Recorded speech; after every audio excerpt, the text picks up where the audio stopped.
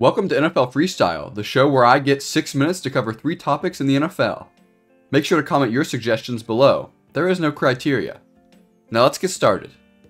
Dallas is in trouble. Next offseason, they're slated to have roughly $65 million in cap space. Now typically, that's a good chunk of change for teams. However, the following players will be unrestricted free agents in March: Dak Prescott, CeeDee Lamb, Brandon Cooks, Zach Martin, and DeMarcus Lawrence. Let's not forget either that Micah Parsons will be playing on his 5th-year option this season, and he's already said he's worth $40+ million per year. I believe CeeDee Lamb is going to want a contract similar to that of Justin Jefferson's, and he received a 4-year, $140 million contract, averaging $35 million a season.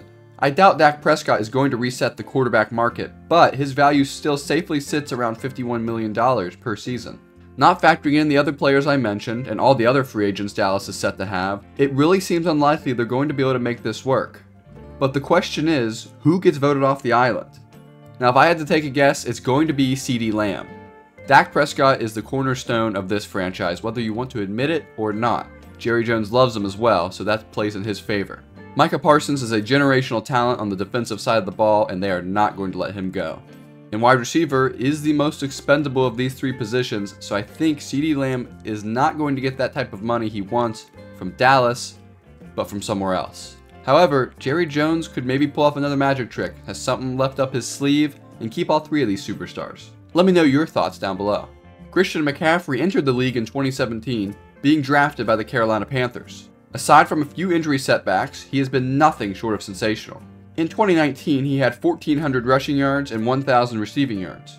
He was then traded to the San Francisco 49ers in 2022, and just last year, he had 2,000 total yards and 20 touchdowns. His performance, that won him Offensive Player of the Year, helped the Niners play for the Lombardi Trophy, but unfortunately, they ran into Patrick Mahomes and the Chiefs again.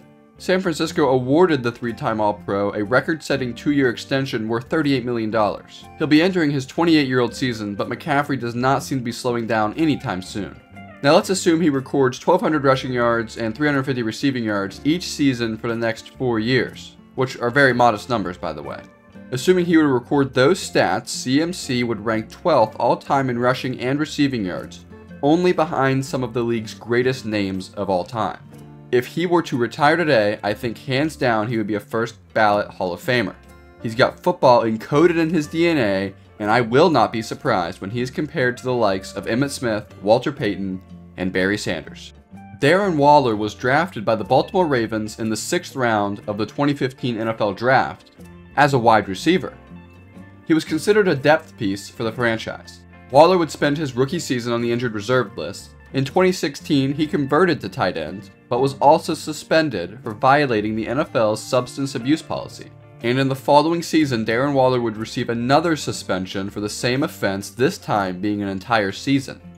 He would eventually complete his rehabilitation program in 2018, but would be waived by the Baltimore Ravens and signed to their practice squad.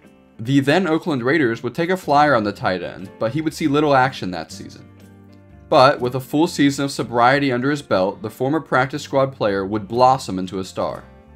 Between 2019 and 2020, Darren Waller would reel in 197 targets for 2,341 yards and 12 touchdowns.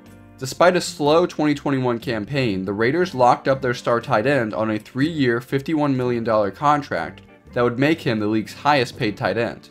After yet another disappointing season, Las Vegas would trade Waller to the New York Giants for a 3rd-round pick.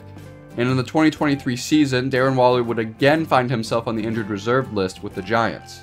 Finally, on June 9th, 2024, Darren Waller officially announced his retirement from the NFL. His playing career may be over, however, I encourage each and every one of you to read about his inspiring career to sobriety. Now that's it, 3 topics in 6 minutes. I hope you enjoyed this video, and please leave your suggestions for the next video down in the comments below. Thanks for watching.